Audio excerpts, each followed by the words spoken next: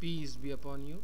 My name is Nadeem, and today we are going to have a look at Linux Mint Debian Edition with the Mate desktop environment.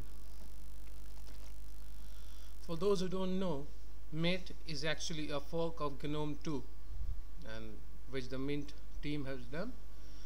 And this is the Mate provided. The Mate release is 1.2, and the Mint team claims that it is a highly stable release, very productive. Takes back you to your Gnome 2 days, and in my usage, and I am using it from quite some time, it is working quite well. So let's have a look at the release notes of Linux Mint Debian Edition. Now, one thing nice about the Mint team has done on their release note is that they have mentioned what they are targeting, and like the FAQ, the frequently asked questions, I will recommend that you check them. So if you want to learn about the Linux Mint Debian Edition, how is it going to perform, and what is the paradigm that they want to follow in it, then that will help you greatly. And this is your matedesktop.org, and all in all, Mate is nice. So you have your Gnome 2 setup over here, Gnome 2 like setup over here, sorry. And this is your Mint menu that many people love and appreciate. And then that's your normal stuff. This is your calendar and time. This is your network indicator. This is your sound. Now this is the old stuff, so you don't get all audio players getting included into the sound indicators, but that's the way it is. And then this is your update manager. This pretty looks much similar to the Linux Mint 11 release that I tried some time back.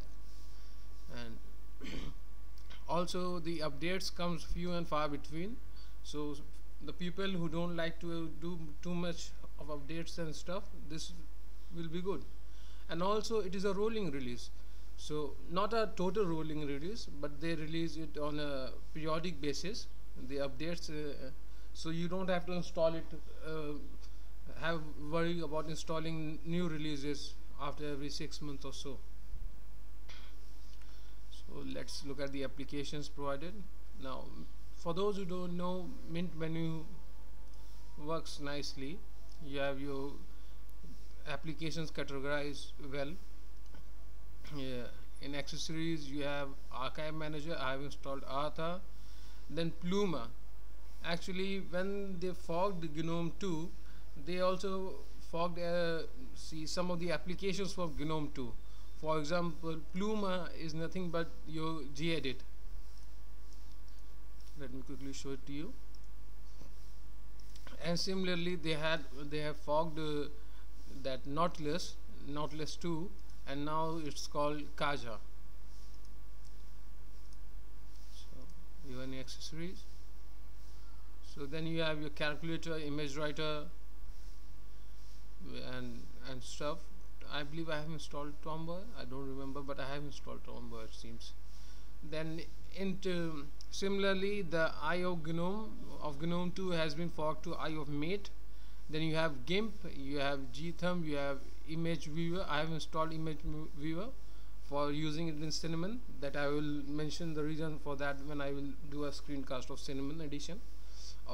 See, Cinnamon and Mate both are provided on the same ISO, so all you have to do is log out and select Cinnamon from the session, and then you will use Cinnamon. And you have document viewer and simple scan, and LibreOffice Draw, of course. Then Firefox is your default web browser. Thunderbird is also provided. I would install Mumble, and the Pigeon Transmission Xchart are provided by default. In Office you get the whole LibreOffice suite, and then dictionary. Bunchy is your default media player. Gnome M player you have Totem, Brasero as I mentioned, I have installed. The only Record My Desktop is the thing that I have installed. And then you have your Compis FX, and the open source driver Gallium works fine on my system, so no problems with that. Then you have your file browser I have showed you. Then you have GW package manager, package installer, and then you have system monitor. So let's see what we are doing at the present moment. So at the present moment we are doing only 218 MB and 43% CPU. So this is nice, works well. Now so all in all it's working pretty well. In administration you get this normal stuff. You also have Synaptic Package Manager and Software Manager. So it is based on Debian Testing, but you will not find much of a difference between this and the main release of Linux Mint. For example, you have your software manager of Linux Mint that you can easily use to install software, and it is categorized nicely. So people will not have a problem with that if they want to use it.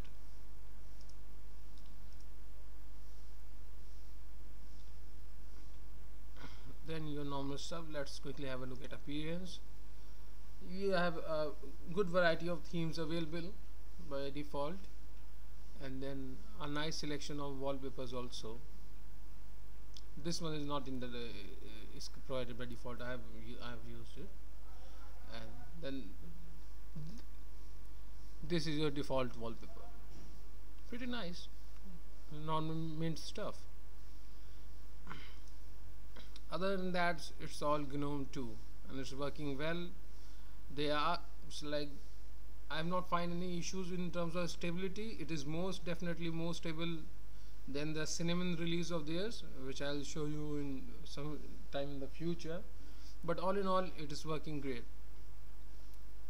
And so for the people who want Gnome 2 but also want that it should continue further, Linux Mint team are working on that, and Mate 1.2 is a good release.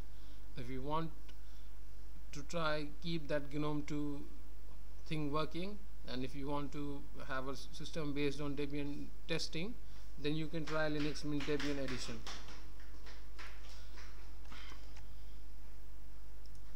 Thanks for watching.